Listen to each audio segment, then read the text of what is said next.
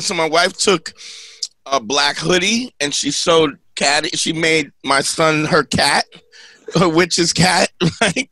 And then I have a jacket that I made. You remember that show Once Upon a Time?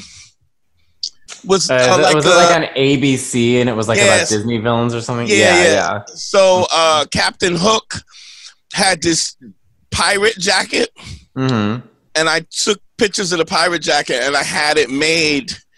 I have a pirate jacket made out of shirling. But let's be very clear. This was not for Halloween. You had this coat made. This was to go grocery shopping years ago. Before you had a child, and B, long before Halloween. This was for everyday usage. We're abundantly my wife says I was definitely gay in my past life. She says nobody. Well, you're like gay / like monster truck enthusiast from the late 80s. Like I'm not sure which. That gays can't be monster truck enthusiasts.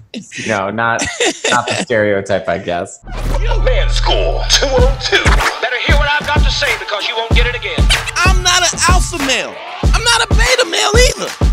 I'm just a better man. Well, put your happiness first, because if you don't, they won't.